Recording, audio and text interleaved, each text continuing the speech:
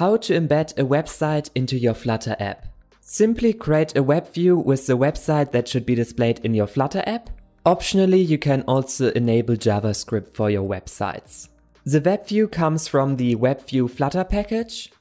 Also go to the build Gradle file for the Android setup and set the min SDK version to at least 19. Next, we get the WebView Controller that we place in our state to control the website. Within the app bar, we create a button, and if we click on this button, we load a new website URL. With this, if we click on this button, we go to the new website URL. Next, you can listen to website URL changes. With this, we can detect if the user manually changes the website, and this will be printed in the console. Alternatively, you can use the controller to get the current website URL.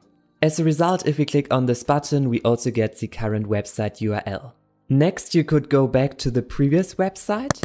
With this, if we click on this button, we navigate back to the previous website. And finally, you could reload the website using the WebView Controller.